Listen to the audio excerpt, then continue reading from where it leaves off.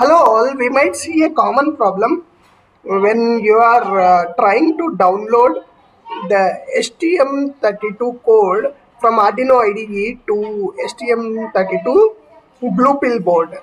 So this is via USB device.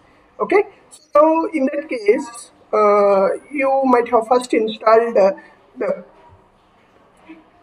USB bootloader, right? And then you might have connected the USB to your laptop.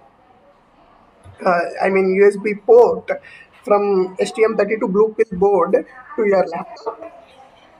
And when you try to compile and download the code from Arduino, you might see this error: no DFU capable USB device available, or USB device recognized failed, or you might also see target device not found. So any of these errors could be seen, right? In that case, what it means is you might not have the proper drivers installed. So go to this link.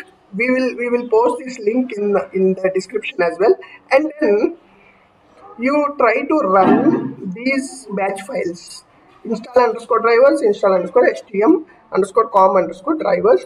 Ensure that this exe file is present in the same location as these files, because once you are installing drivers, what happens is it runs the exe in the background.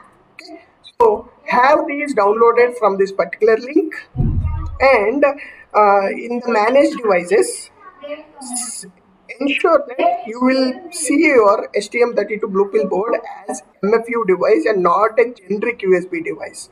So if you are seeing it as a USB generic device, then that means it is not recognized. It will never get recognized by the Arduino IDE. So to get recognized and come and run, you have to have these installed. And once